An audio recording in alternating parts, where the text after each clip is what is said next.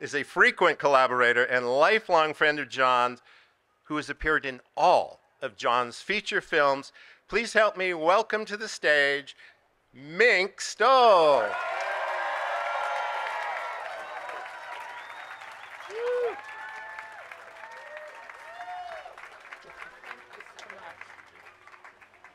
Hello. I was a clueless 19-year-old when I met John, and he was an as yet unmustached 20. I was drawn to him immediately because he was so smart, so funny, so confident, and so totally unlike anyone that I had ever met. What I didn't realize that he was totally unlike anyone that anybody had ever met, or how lucky that meeting would be for me.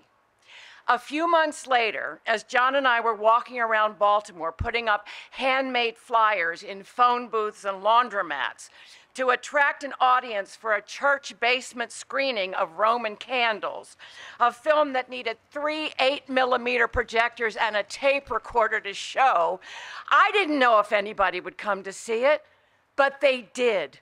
We sold it out and they loved it.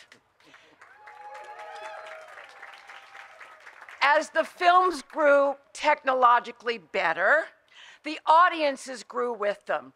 They grew in size, in diversity, and in devotion. Now, I don't know how John's brain works.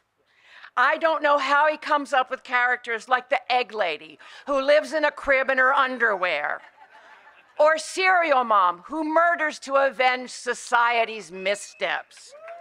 But I don't care.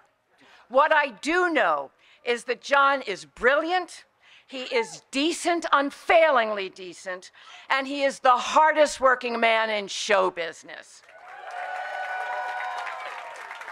I am proud of the work that I've done with John, but I have to tell you that I am far more proud of the fact that for well over half a century, he has been my friend.